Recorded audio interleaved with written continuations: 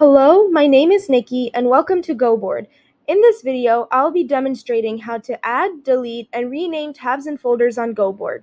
So let's say if you ran out of room and need more whiteboard space to continue working on a problem, you can go to the drop-down on the right and click on Add Page. And this gives you more space to work, and you can always scroll back up to see your original work. To rename this page, hover over it and click on the pencil and name it however you wish. And then click on the Save button.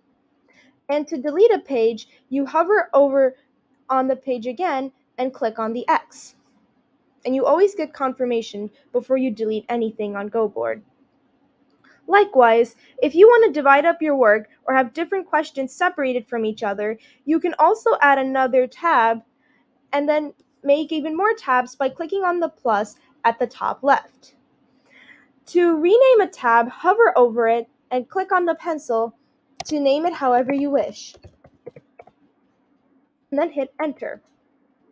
Now, to delete a tab, you also hover over it, click on the pencil, but this time select the X.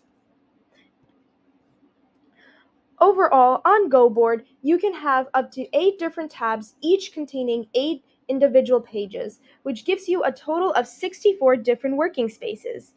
Hopefully, this video was insightful on how to better organize your work using tabs and pages on GoBoard.